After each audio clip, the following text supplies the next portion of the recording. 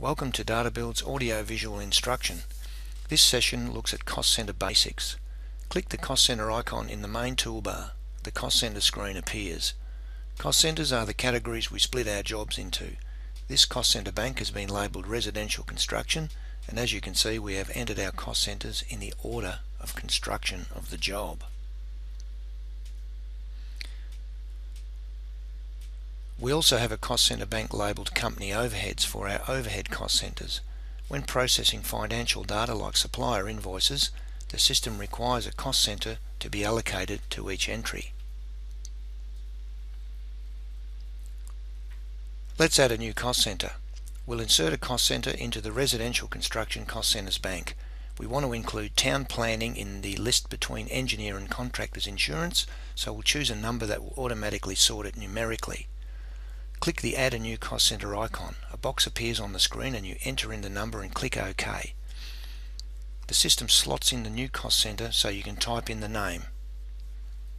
Type in Town Planning, and that is how you enter a new cost center.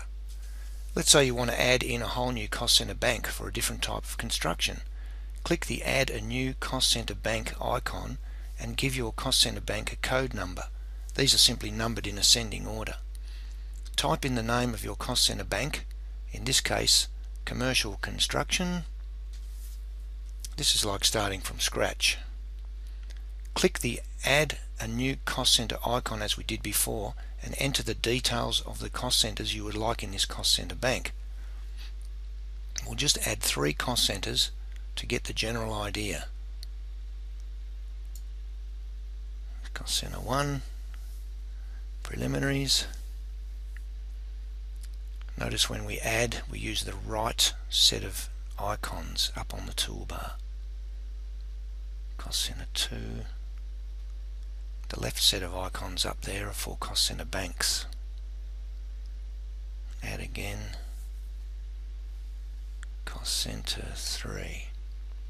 Now let's go through the process of deleting a cost center. Back here in the residential cost centers, we will delete the town planning cost center. Simply highlight or select the cost center you want to delete, then click the rubbish bin icon in the toolbar. Make sure it's the bin on the right hand section of the toolbar. The cost center is gone. Now let's go through the process of deleting a cost center bank. Select the cost center bank.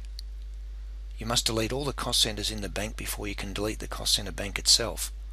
Select all the cost centers in the bank by clicking the Select All icon in the toolbar. Click the rubbish bin icon and that will delete the selected cost centers. Then, as the cost center bank you want to delete is already selected, click the rubbish bin icon in the cost center bank section of the toolbar in the left group of icons. While you are learning the basics of your system, check the drop-down menus and their contents to see what's available. Be careful when deleting. There is no undo function.